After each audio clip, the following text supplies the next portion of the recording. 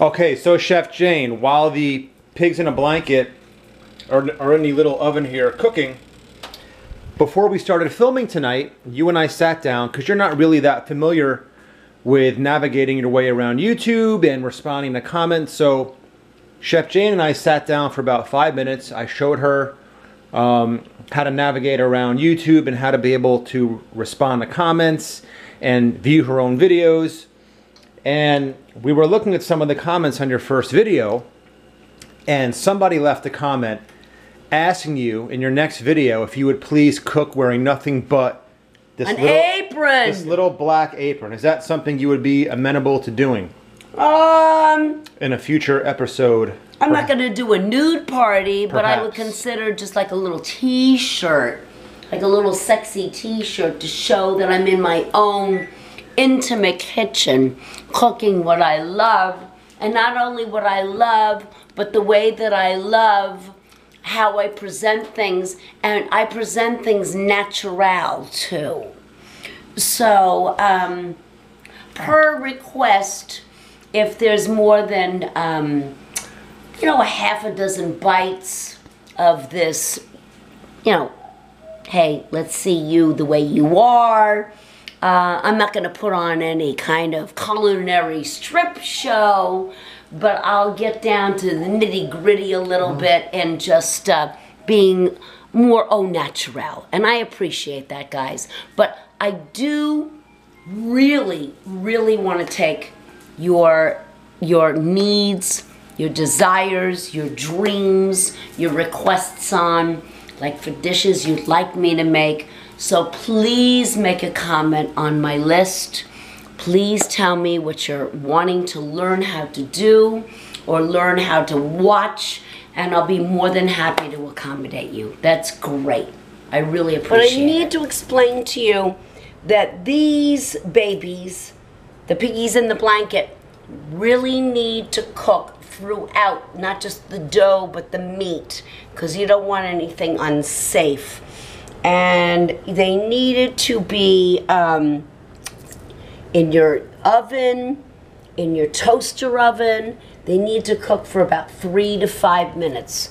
And also, let me express to you, convenience-wise level tonight, what I am producing, mostly everything that I made to show you in this cooking segment, is cookable in 3 to 5 minutes.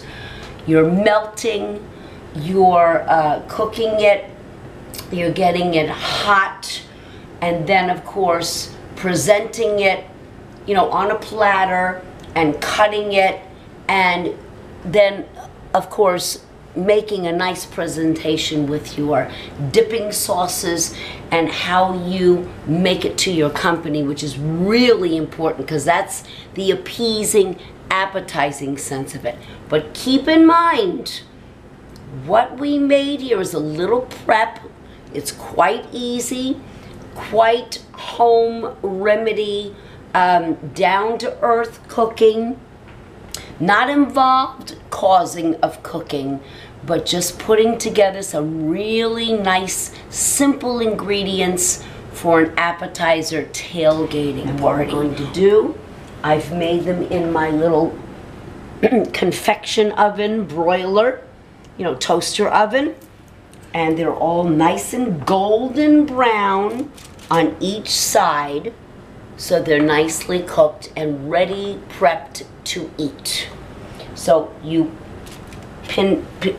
toothpick them, pin fork them, so that they're grabbable, you know, individually for someone to grab off your platter.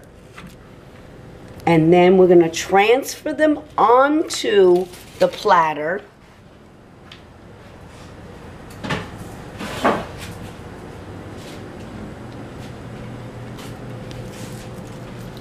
And of course, the way you lay them out is a nice presentation of how you're going to introduce them to your guests.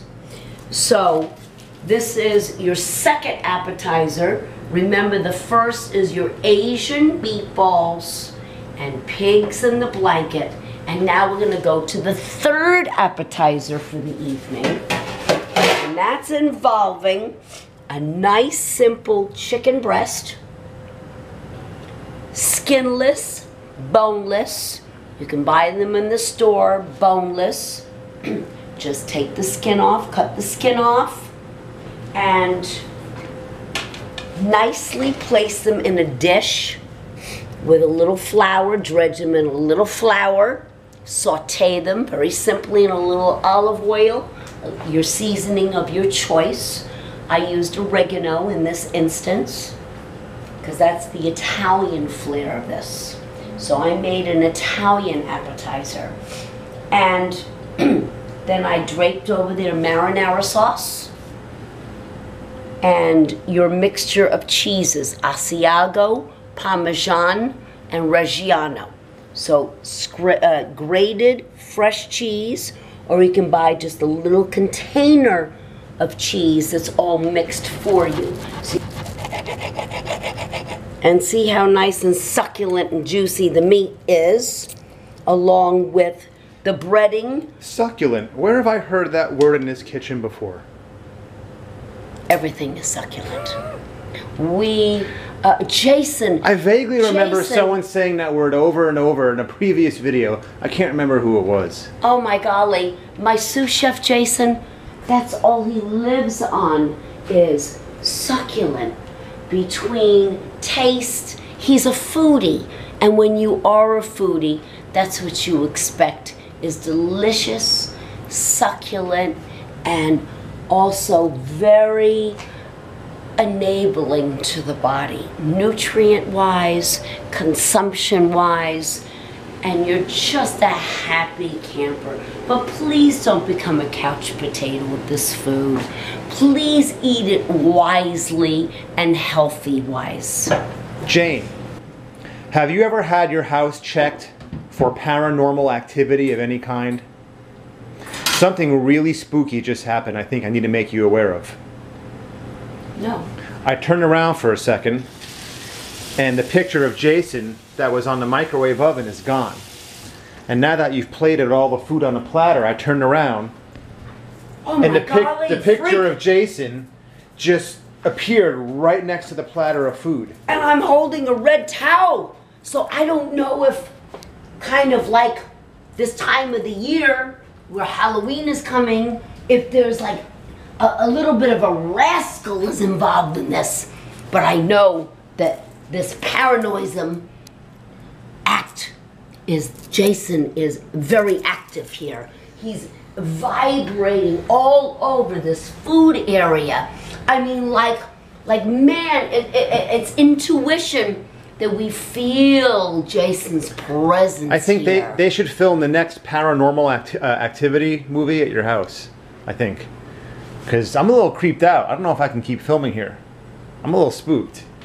This thing just moved all by itself from the microwave as soon as we plattered up the food, right next to the food. Unbelievable. No, I don't know. That's what he's into, Mr. Food.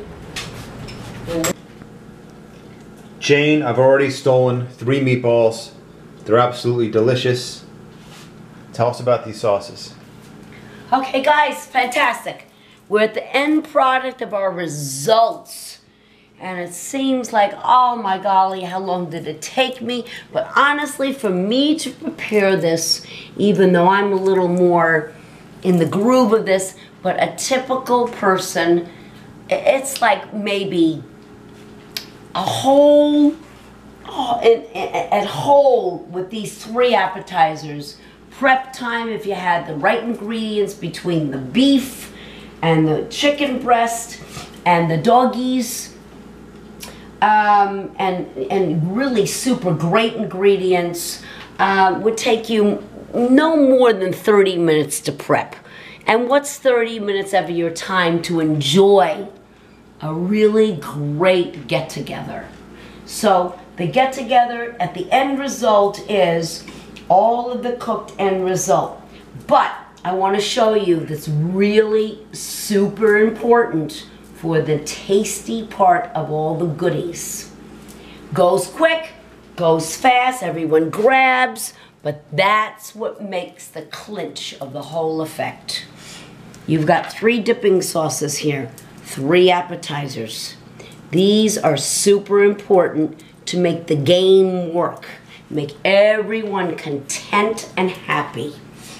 Your meatballs, which I've toothpicked everything on a platter. Your meatballs, sprinkled garnish is Asian style with sesame seeds.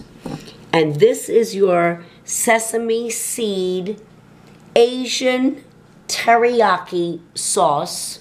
Very simple teriyaki sauce with a little added soy sauce and honey. Mwah. Fantastic. Ay, ay, ay, ay, ay, ay. The Chinese women going across the San Francisco Bridge would wink at you flying by from one direction to the other, north and south. No problem. And then your second is your piggies in the blanket, which are excellently cooked, top to bottom, caramelized and all roasted and nice and bite right into with a wonderful honey mustard sauce. Simple yellow mustard, Dijon mustard. You could add a little kick to it, a little spice, but I just used regular golden honey with honey mustard mixed together. So yellow honey, the clover honey, and the yellow mustard. Boom. And dip right into that with the doggies. Then your next sauce in your little ramekins, you want to serve them nice, make a nice presentation. These little crock ramekins is your marinara sauce for your chicken parmesan tidbits. And all you do is dip the piece of the chicken right into the sauce. Why don't we try this? Don't mind if I do, Chef Jane. All right. Very simple. Succulent. And you can always address the end product with a little shaved Parmesan cheese to make it a little extra zingy. But those are that is your delicious. 3 sauces to go. They're accompaniments. People may eat them, people may grab them, but a dipping sauce is always a fantastic touch. And you know what? I remain peacefully, blissfully, great hands on what I made for you all tonight, and worked hard on all of this. Hope you enjoy all of this as much as we got involved with all this great occasion. And I'll wish for, oh my God, succulent the next time. Better and better and better. All right. Peace be out. I say to you, Chef Jane, next time, adioso. Jane, before we part ways tonight, I have to say one thing. Unless you want Brad to start becoming your cameraman here, I'm afraid I'm going to need you to ditch the MSNBC hat and get yourself a Fox News hat. What do you think about that, Chef? Go for it all the way. I'm a fox, so I like foxy. So supply me a foxy hat, no problem. And to answer some people's questions, yeah, what are your dogs doing? There's a little hanky-panky going on over here. To answer some people's questions, yes, we're going to be bringing some guests over to Jane's Kitchen. Lenny will be making an appearance in here. Brad will be making an appearance in here. We need to sort out some type of a food challenge you can prepare for Nate, maybe even Nate versus Lenny in Jane's Kitchen. Oh, there's going to be a combo. What do you think about that? There's going to be a combo of some endearing old-time favorite people. Everybody's on board. So I'm expecting the misfits and the outcast misfits too. You are a misfit, Jane. You're one of us. All right, right on. Where's Tarzan? Where's Tarzan? I'm ready. I'm ready. All right. Peace be out. Love you all. Thank you.